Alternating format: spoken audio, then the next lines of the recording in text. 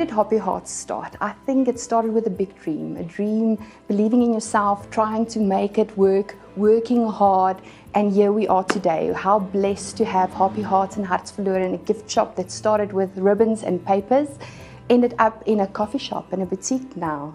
And I think it's such an amazing place to can actually say, believe in your dreams, it will come true. The theme of Hoppy Hearts and where it started, I think I'm a real drama queen some places, and I love French decor and I love old things. So I think the combination between French decor and old, making them new, I think that's where it all started.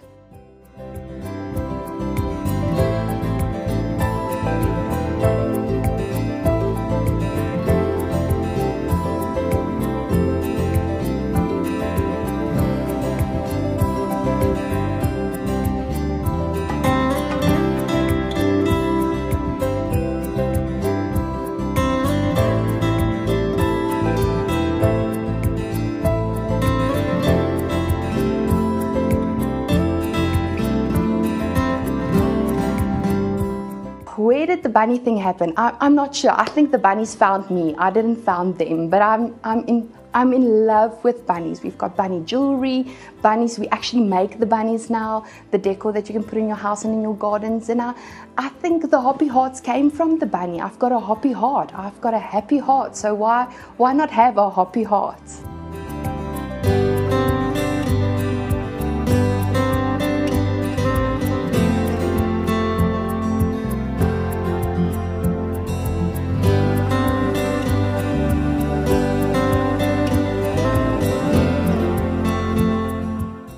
We're situated in Krugersdorp in a very nice street, Viljoen Street, with beautiful trees.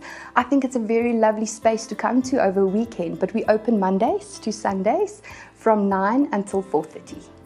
Being an entrepreneur and starting with nothing isn't always easy, guys. I want to motivate you. Please never ever give up on your dreams. Work hard.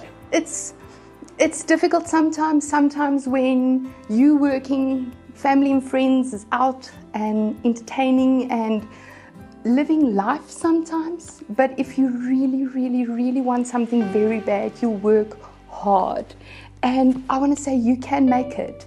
Believe in yourself. Don't trust people's opinions about yourself. You can make it. Guys, remember to get hold of us. We're on Facebook. We're launching our online shop soon. Very excited to put all the handmade products out there that we can do with the workers in the factory. And then functions, any functions, coffee shop, baby, kitchen teas, that all can happen from here. So our Facebook page is Hoppy Hearts and Hearts verloren. Have a look on our Facebook page and all the information would be there.